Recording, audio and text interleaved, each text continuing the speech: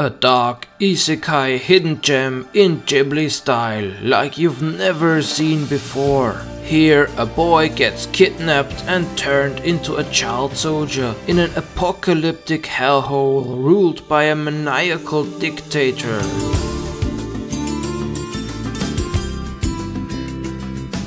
Now and then, here and there.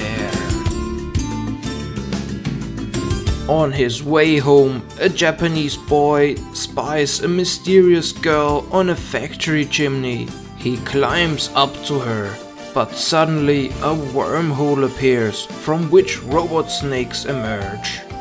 A military squad from another world captures the girl and the boy, and they end up on the other side in a huge flying fortress. The world in which they now find themselves resembles a single monster-infested desert and is dying.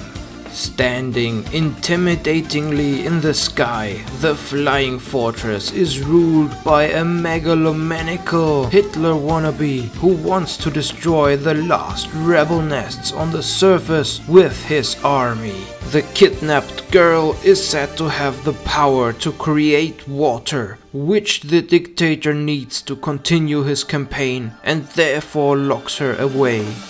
As a prisoner, the boy is forced to join the army of child soldiers who commit atrocities in the name of the dictator. He experiences terrible things and desperately tries to find a way out so that he and the girl can escape. But soon he finds himself at the center of rebellious movements fighting to end the martyrdom of the world. A grim story about the suffering of children in war and an interesting look at the society before the death of a planet.